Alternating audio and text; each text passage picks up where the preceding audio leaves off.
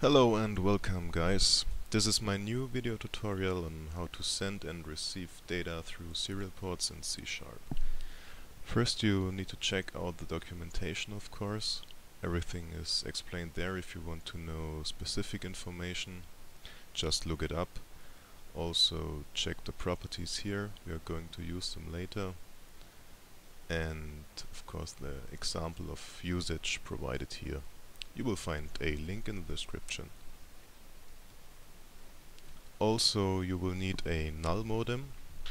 Check this project on SourceForge to get an emulator. This emulator just creates virtual serial ports for you. And if this program won't work for you, check their official site and download the driver right here. Choose one of them and install it. I chose that one here.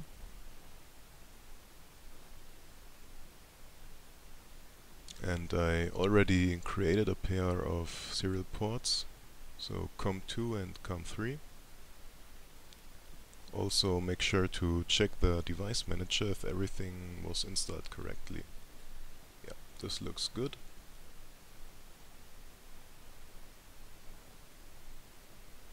So I'm going to open my project now, and I'm going to show you how it works to send and receive data.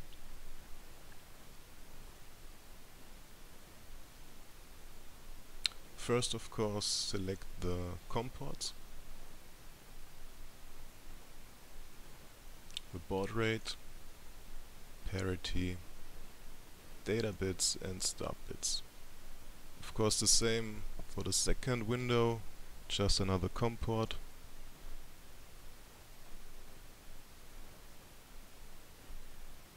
Connect it, and you can already see there that some connection there. And now send some text. Okay, looks good. So it works. So let's see the code. First of all, we initialize the serial port as port. It's right here. Also we need to connect with specified settings right here. And we write data simply with the write function down here. And if you want to receive data, you need to create a event handler, as you can see here.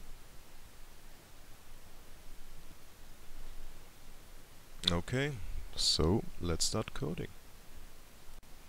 So let's start coding. Create a new Windows Forms project.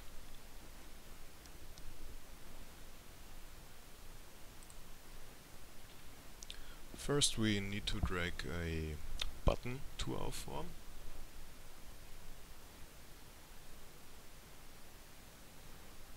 And of course one text box.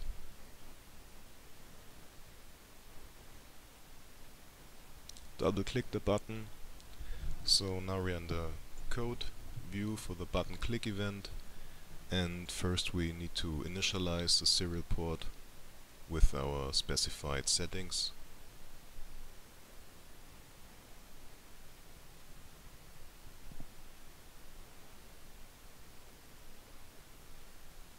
So our COM port first, this will be our text box, the string in our text box. The baud rate second.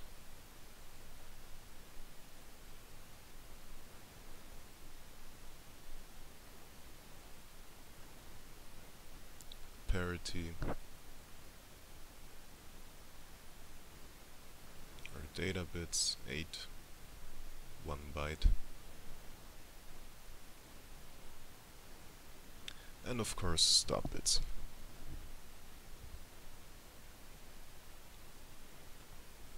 Now we need to open the connection. Simply using open on our initialized as port. And for writing text we use the function write.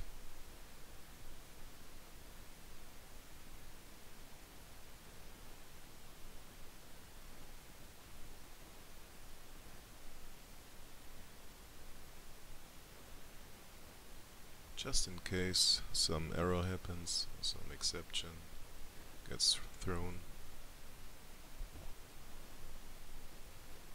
And of course, after all, we need to close our port. And that's it. Compile it and try it out.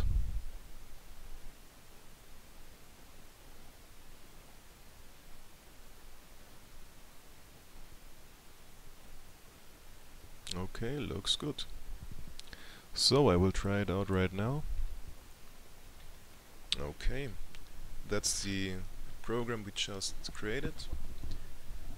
And since I only write data in this short example, I will use Putty as a receiver to show some text. Open up Putty and input the correct settings, as well as here, just the COM port. Okay. And there you see, it works. Putty receives the data. And to receive data, once again, check my code for the event handler or just download my project folder and look it up. You will find a free download link in the description, and if you have any questions, feel free to ask. Thanks for watching, guys. Hit the like and subscribe button.